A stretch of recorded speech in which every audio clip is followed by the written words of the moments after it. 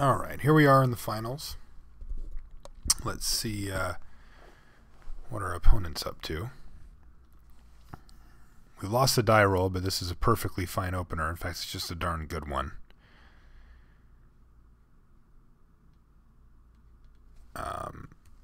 Basically, turn 1 Court Homunculus. All right, there's a Baloth. And then we get to turn 2 Ethereum Sculptor, turn 3 Fairy Mechanist. Ugh. That's kind of yucky. Still going to stick with the same line, though. I could run the Arcbound Stinger out there, but I think I just want to turbo out a bunch of stuff here. But that Thallid Shell Dweller is one of the best defensive creatures in 2 mana that you can get. Ooh, a Path. I could accelerate our opponent and get that thing out of the way. That might actually be something that we do down the line, though I think at the moment we will not. I think I'm just going to run this thing out there. Grab another Ethereum Sculptor. That's going to let us play Ethereum Sculptor and this for free next turn. Play one. Yeah, not quite a Finks in there, but that's not too bad. Take 1.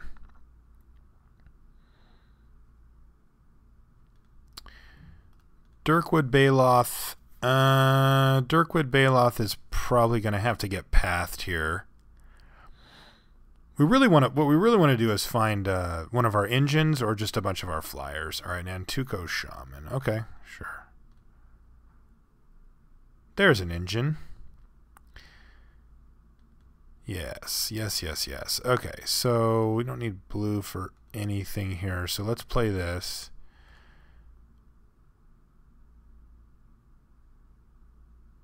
Play this.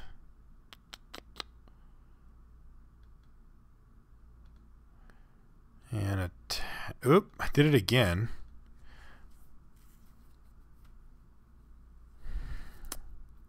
Because that's free now.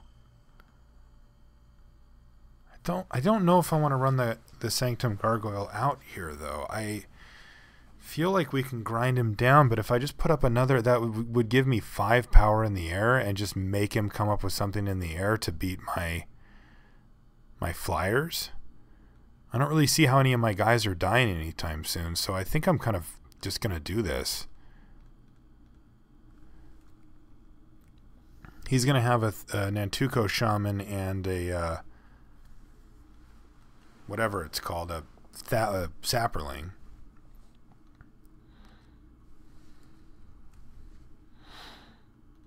So he's going to draw a card. One more turn for the Baloth.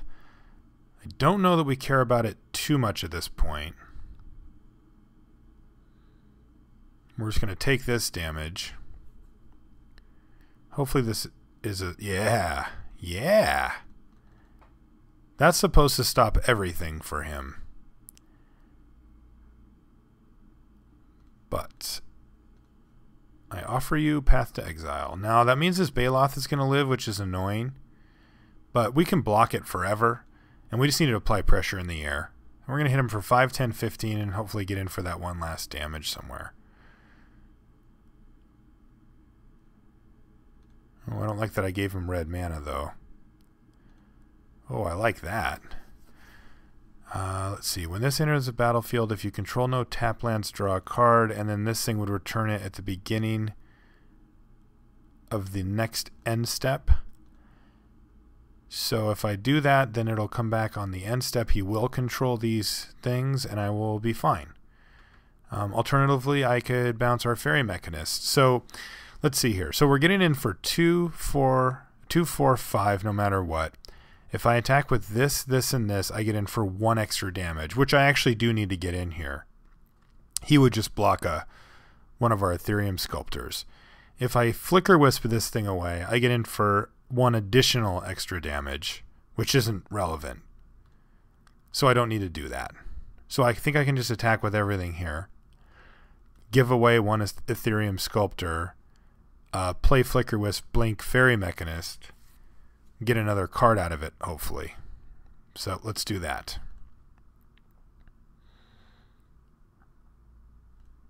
This will set up a 2-turn clock.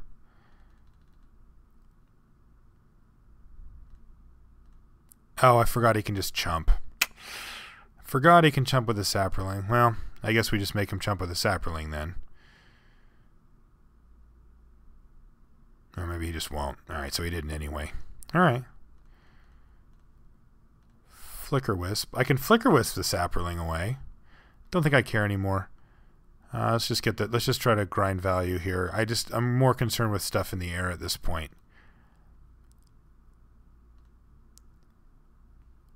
Like this. Go.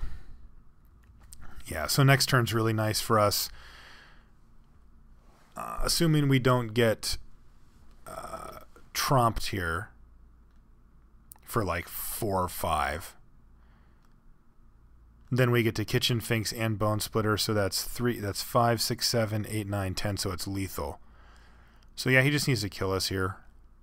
Or put up something that can block in the air.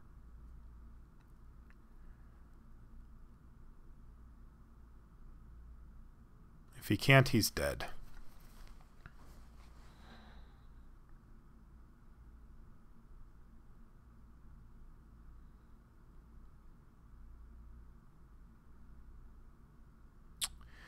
With our line as it stood before, it was more important because we didn't know we were going to get the Bone Splitter on our end step. That's what turns it into a 1-turn clock.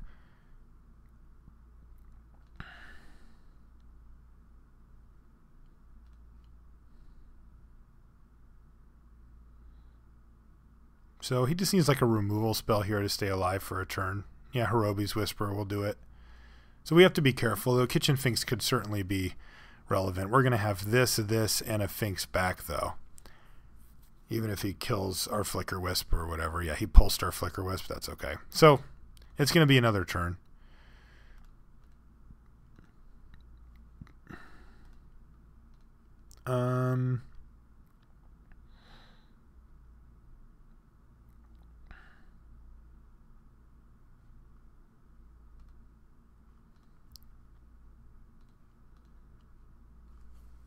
So 3, 4, 5, 6, 7, and then I play that thing. Could leave one of these back and just try to hit him twice. I think we're okay here. Just hope we don't get tromped. That's really the only thing. We're going to be at 14, but his tromp would be full overrun status, so it looks like be close to lethal. I haven't really done the math, but there isn't anything we can do anyway, so go. He also has a mana short here currently.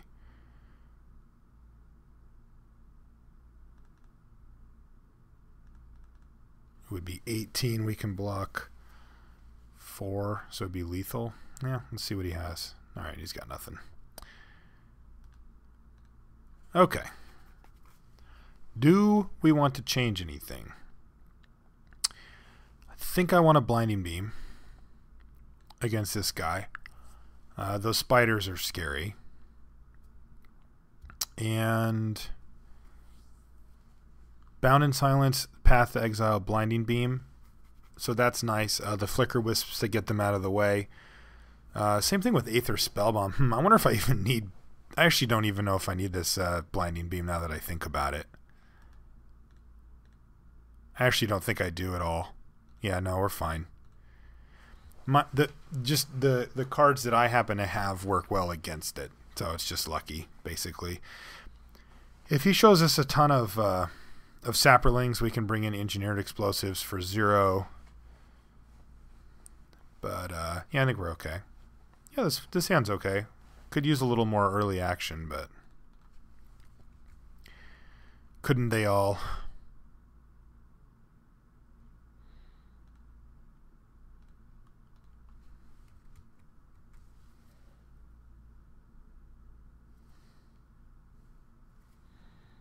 Alright, he does nothing.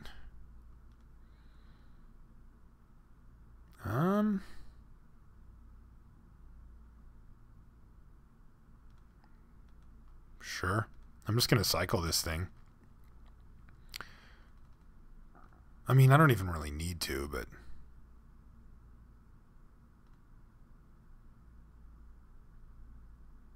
But I do want to have something to get with my Sanctum Gargoyle. I kind of like having these backup plans, though, against these big clunker decks that are trying to put a bunch of mana into, like, Dirkwood Baloths and stuff where you can just time walk them. That said, we don't really have any pressure right now, and I'd like to get that going. So I'm going to cycle one of these. There we go. And there's that, which doesn't do much here. Go ahead. I'm just going to be thirst for knowledging here. Anything we pitch we can get back. I can also just get back that. See if he has a spider here. Masked Admirers. Okay, that's a good one. Not a particularly good bounce target either, so that might get pathed at some point. It depends on if we need to. Wow, okay.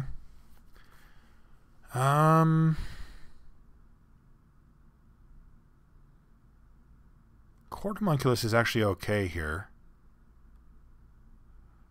Wow, these are all kind of sweet. I can do a lot of stuff next turn. I can go Ethereum Sculptor for 2, pay another blue for an Ethereum Sculptor, and then that's 2, 4, 5. Not quite play a Mirror Enforcer, but I could play a Homunculus and be pretty well set up at that point. Homunculus is nice because it trades with Masked Admirers. I need to pitch an artifact, though. Yeah, I guess I'll just ditch this Homunculus. Ooh, what does that do? Let's see here. Ethereum Sculptor. Alright, so run this. Ethereum Sculptor, Ethereum Sculptor. So 2, 4, 5, 6. So yeah, still one short. I can't quite cast this yet either. I can certainly double block here, though. Yeah, go ahead.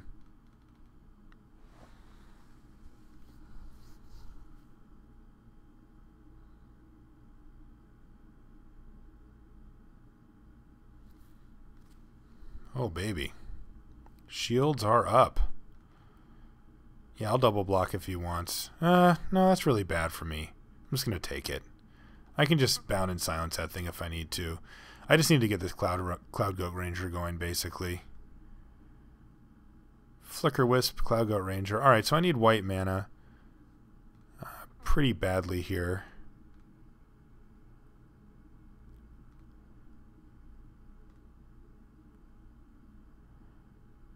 This thing doesn't do much in this board state as it sits. So let's get a flyer going.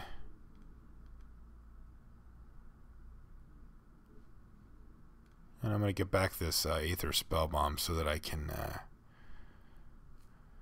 do stuff.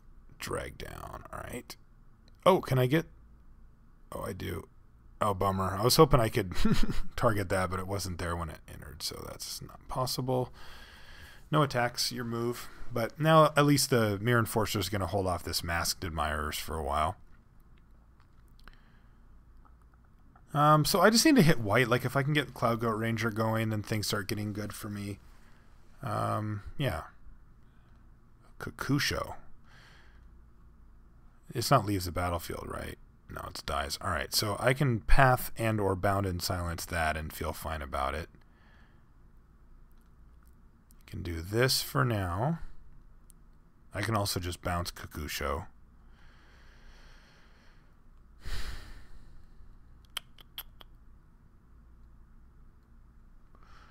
I think I'm just going to bound it in silence here.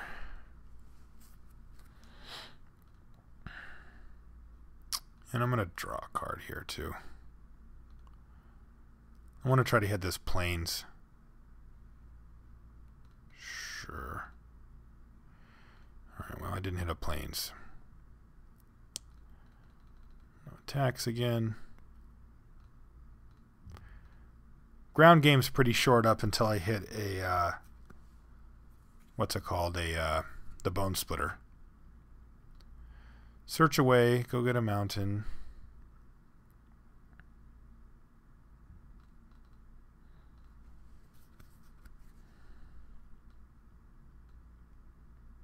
Plains? Vivid Creek. That's a lot like a Plains. Go ahead. Alright, so you guys know the plan. Cloud Goat Ranger, Flicker Wisp it, bounce it, whatever.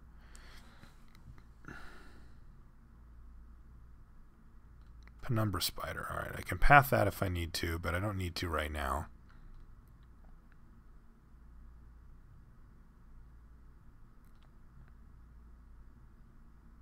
Oh, Perilous Research. That's nice too.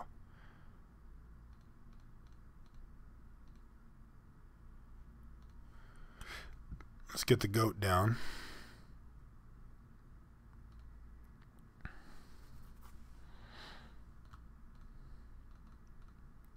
Yeah, Perilous Research is sweet here.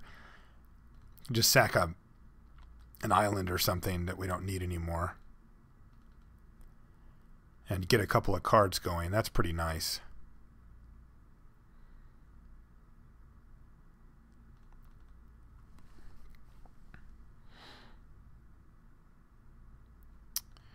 Alright, so let's send him skyward. He can use his Penumbra Spider here if he needs to, but alright, he's not going to. Let's play Perilous Research first. I might hit a Plains that I want to play here. Didn't. We'll sack that.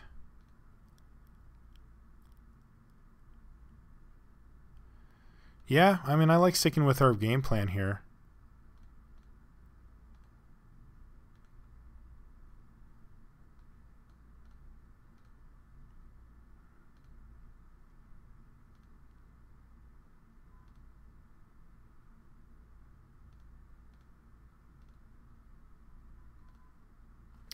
I don't like not having access to path for this turn, but I'm just concerned that he's going to get us with Trump.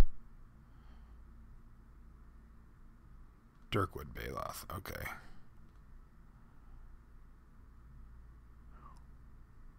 Yeah, I'm just going to let him have that. Basically have to leave up path now. I could just path this thing, I suppose. I better do that, huh? If Tromp's the last card in his hand, then pathing something is going to have to happen anyway, so let's just path. Get rid of that. And we just have to hope he doesn't have Tromp. Because I think we're dead anyway. 1, 2, 3, 4. I mean, I get to bounce something. Maybe we're not even dead.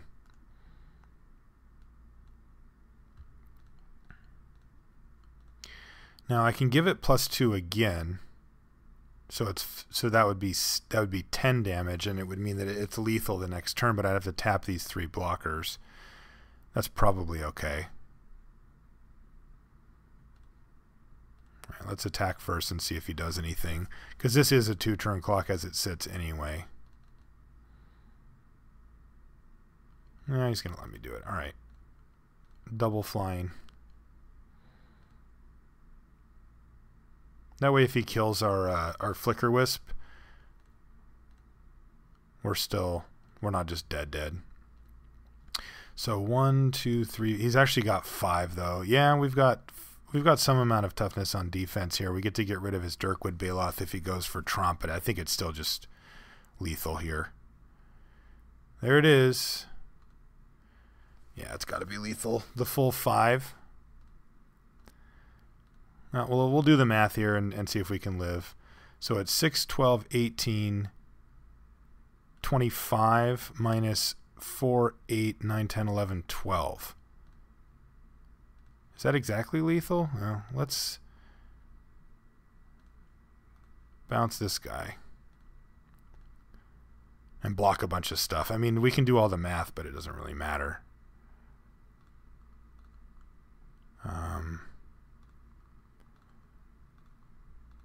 Just block everything.